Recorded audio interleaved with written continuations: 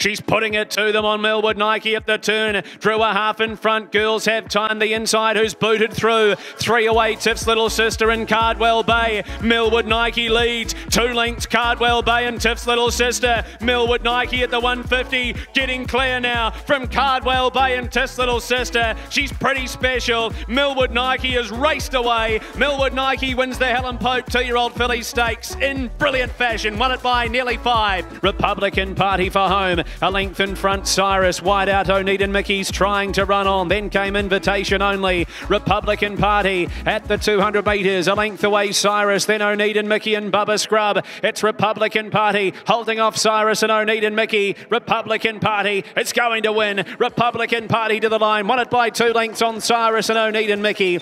Vinkerby for home. Wish Me Luck on the outside. Tries to level up from Trail Boss. Then came Lucifer with Style brought to the outside at the 200 metres. The leader Vinkerby a length in front with Style. Trail Boss back to the inside with Styles running on wider out. The leader Vinkerby from Wish Me Luck and with Style. Vinkerby just in front. Wish Me Luck's been brave. Vinkerby sticks the neck out and Vinkerby wins the Sapling Stakes. Vinkerby ahead on Wish Me Luck. Third over was with Style and I think Daredevil got home for 4th. Then came Trail Boss, Lucifer.